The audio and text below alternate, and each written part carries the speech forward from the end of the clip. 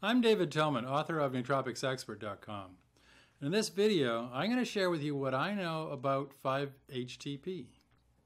What it is, why we use it, the science behind it, dosage, side effects, and why I do not recommend 5-HTP as a nootropic supplement.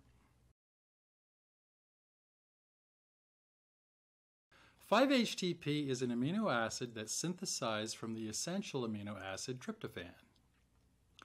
Tryptophan is hydroxylated by tryptophan hydroxylase, oddly enough, to 5-HTP, then decarboxylated to serotonin. So the process goes like this: tryptophan to 5-HTP to serotonin.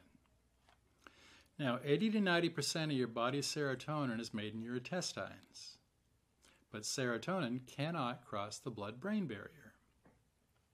So all the serotonin that your brain needs has to be made within your brain, and this is where 5-HTP comes in. 5-HTP crosses the blood-brain barrier more readily than tryptophan and gets synthesized into serotonin at a faster rate than from tryptophan.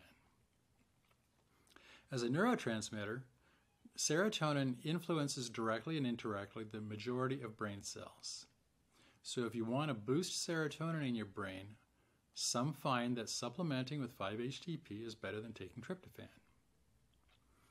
Now, tryptophan, which your body uses to make 5-HTP, can be found in turkey, chicken, milk, potatoes, pumpkin, sunflower seeds, turnip and collard greens, and even seaweed. 5-HTP as a nootropic supplement is a naturally occurring amino acid derived from the seed pods of the Griffonia simplicifolia found in West and Central Africa. 5-HTP concentrate extracts of this plant vary from 2 to 20.83%, and these are from seeds that were come from Ghana. So how does 5-HTP work in the brain? Well, 5-HTP is a precursor to serotonin. The neurotransmitter serotonin plays a role in sleep, appetite, memory, learning, mood, and sexual function. When tryptophan's role in converting to 5-HTP for boosting serotonin doesn't work efficiently, the result is often depression, chronic headache, and insomnia. Now, an open-label trial was conducted in Italy to determine the efficacy of using 5-HTP in young subjects with high levels of romantic stress. Serotonin has been linked to human romantic attachment. So researchers in this study set out to determine brain levels of brain-derived nootropic factor, or BDNF, and serotonin in relation to changes in romantic stress during the study. 15 healthy subjects, mean age 23.3 years, who had a romantic breakup, took part in the study. Participants received 60 milligrams of Griffonia simplicifolia extract containing 12.8 milligrams of 5-HTP daily for 6 weeks. The subjects were evaluated for BDNF and serotonin levels at the beginning of the study, at 3 weeks in, and then again at the end of the 6-week trial. The scientists observed significant improvements in romantic stress scores from weeks 0 through 3. So far, 5-HTP seems to be working, but no further improvement was seen from weeks 3 through 6, even though the young people had significantly higher levels of BDNF and serotonin. So there's more involved in depression and stress than serotonin. This romantic breakup study is a classic illustration of why using 5-HTP alone to treat depression may not work, and if it does work, why it may not work for long. Depression is often more than simply serotonin dysfunction. Depression can also be associated with catecholamine dysfunction, including dopamine and norepinephrine, or a combination of serotonin and catecholamine dysfunction. When you take 5-HTP alone, you're also depleting dopamine, norepinephrine, and epinephrine. Synthesis of serotonin from 5-HTP and dopamine from L-DOPA is catalyzed by the same enzyme, AAAD, AAAD. Dopamine and serotonin precursors supplementation must be taken in proper balance, because when you use only 5-HTP, it dominates dopamine at the AAAD enzyme synthesis level. Blocking dopamine synthesis at the AAAD enzyme through competitive inhibition will lead to depletion of dopamine and the rest of the catecholamines. So going back to our Italian study of young people dealing with romantic stress, the subjects stopped responding to 5-HTP in the second half of the study, likely because their catecholamines became depleted through continuous 5-HTP supplementation. Studies have found that when dopamine is depleted enough, 5-HTP will no longer function. And catecholamine dysfunction affects more than just depression. When catecholamine neurotransmitter levels, so like dopamine or norepinephrine, influence depression, supplementing with 5-HTP alone is not the way to go, because you may deplete dopamine and norepinephrine, worsening the disease in its underlying cause. But this contradiction is not exclusive to depression. It extends to all other diseases where catecholamine dysfunction has been implicated, including ADHD, obesity, anxiety, seasonal affective disorder, and Parkinson's. We do know that 5-HTP is absolutely critical for synthesis of serotonin in your brain. But supplementing with 5-HTP to boost serotonin does not work very well. Using 5-HTP to treat depression has had very little success over the last few decades of clinical trials in biohacking.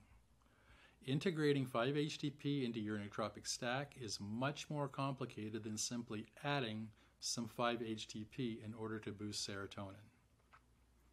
5-HTP alone will not work for depression or any other issue you're dealing with involving the catecholamines, including dopamine, norepinephrine, and epinephrine, because of 5-HTP's tendency to deplete those neurotransmitters. 5-HTP will boost serotonin in your brain, but 5-HTP must be carefully stacked with precursors for dopamine and norepinephrine, or you risk making the situation worse. You must avoid supplementing with only one of the serotonin or dopamine amino acid precursors. Then amino acid precursors are not in balance, and you end up with decreased effectiveness of that nootropic, increased side effects, and a depletion of the non-dominant system. So how does 5-HTP actually feel when you take it as a supplement? And I've got some personal experience with this. Reactions to supplementing with 5-HTP vary considerably, but the one consistent theme is initial feeling of well-being, better sleep, less need for sleep, improved mood, less social anxiety, lower appetite, improved tolerance for stress, and improved cognitive function. And after a couple of weeks of dosing 5-HTP, side effects begin. Serotonin overload results in dopamine and norepinephrine depletion. Side effects include feelings of lethargy, depression, brain fog, stomach pain, and headaches. Worst case scenario is nausea, vomiting, and even blacking out.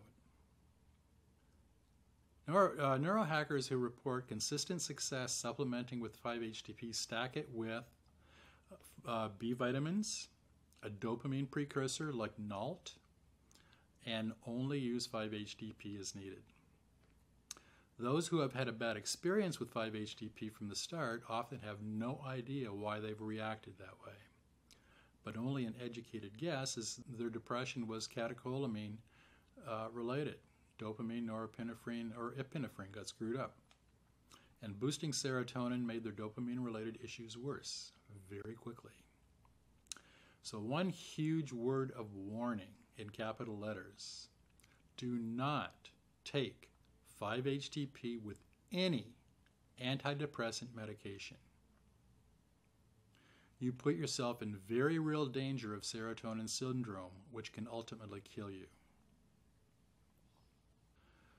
Now, there is a lot of research behind 5-HTP. The supplements, they've been heavily marketed as a natural remedy for depression. But the science does not support using 5-HTP for depression. And we have decades of clinical trials available, and there is no evidence of the efficacy in using 5-HTP for depression. The Department of Public Health at the University of Queensland Medical School in Australia did a systematic review of literature dating from 1966 to 2000, and they used the keywords 5-HTP and depression. The researchers found 108 clinical studies, of which only 2 studies, one with serotonin and one with L-tryptophan, for a total of 64 patients, met sufficient quality criteria to be included. These studies suggest serotonin and L-tryptophan are better than placebo at alleviating depression. But researchers noted the small size of the studies and the large number of inadmissible, purely executed studies cast doubt on the results from potential publication bias and suggest that they are insufficiently evaluated to assess their effectiveness. Now, for more studies on 5-HTP, go to nootropicsexpert.com and search for 5-HTP. You'll see how it's been somewhat successful in helping fibromyalgia and for treating depression. Recommended dosage of 5-HTP, if you're going to try it, is 50 milligrams 1 to 3 times a day. Some studies have used higher doses than our recommended dose, but 5-HTP can be toxic at high doses. For anxiety or depression, 5-HTP is dosed at 150 to 300 milligrams a day. Now, this may help some of you to relieve post-ecstasy or MDMA depression. 5-HTP 100 milligrams on day 3 after MDMA use. Days 3 to 5. Successfully supplementing with 5-HTP requires stacking with a dopamine precursor like L-tyrosine or L-dopa along with B vitamins for synthesis. And one of the sulfur-containing amino acids like methionine, cysteine, homocysteine, or taurine. And you must monitor the effects of this stack is having on your body. If you start experiencing any side effects of any kind, it's a good indication that either serotonin or dopamine is out of balance. Do not combine 5-HTP with any kind of antidepressant medication. Combining SSRIs, tricyclics, or MAOIs with 5-HTP will cause serotonin syndrome. It's an extremely dangerous condition involving severe mental changes, hot flashes, rapidly fluctuating blood pressure and heart rate, and possible coma. Serotonin syndrome can kill you. And I'm not kidding here. I personally know somebody who died because of serotonin syndrome. As for side effects, speaking of side effects, 5-HTP supplementation can cause heartburn, heart palpitations, headaches, stomach pain, nausea, vomiting, diarrhea, drowsiness, sexual problems, and muscle issues. 5-HTP can also cause some pretty critical mood changes, including agitation, aggressiveness, anxiety, poor decision-making, irritability, psychosis, restlessness, insomnia. 5-HTP can make the symptoms of schizophrenia, bipolar disorder, and other mental disorders worse. And I can't emphasize this enough, and I'm going to repeat it here again in case you missed it the first time. Do not combine 5-HTP with any kind of antidepressant medication. Combining SSRIs, tricyclics, or MAOIs with 5-HTP will cause serotonin syndrome, an extremely dangerous condition involving severe mental changes, hot flashes, rapidly fluctuating blood pressure and heart rate, and possible coma. Serotonin syndrome can possibly kill you, and I'm not kidding. As for available forms, 5-HTP is made from tryptophan in your body. 5-HTP is a nootropic supplement, is made from extracts of the African tree Griffonia simplicifolia. 5-HTP supplements are typically in tablet or capsule form. You'll often find 5-HTP in many ready-made vitamin and herbal formulas. So my nootropics expert recommendation, if you're going to try 5-HTP, 50 milligrams up to 3 milligrams 3 times a day. However, I do not recommend using 5-HTP as a nootropic supplement. If you're using it, if you want to use it for depression, there are far better ways to treat depression and anxiety than trying something like 5-HTP. So that's my report on 5-HTP. If you want to see links to the studies I talked about, go to nootropicsexpert.com and search for 5-HTP, or click on the link below this video. There you'll find a full transcript of this video, and you'll find dozens of articles on all the well-known nootropics on Nootropics Expert. If you have any questions or want to share your experience using 5-HTP, go to my article on Nootropics Expert and leave it in the comments section at the bottom of the article. If you want to see more videos on all the popular nootropics used today, subscribe to this channel before you leave. I'll be putting up new videos on nootropics and optimizing your brain every week.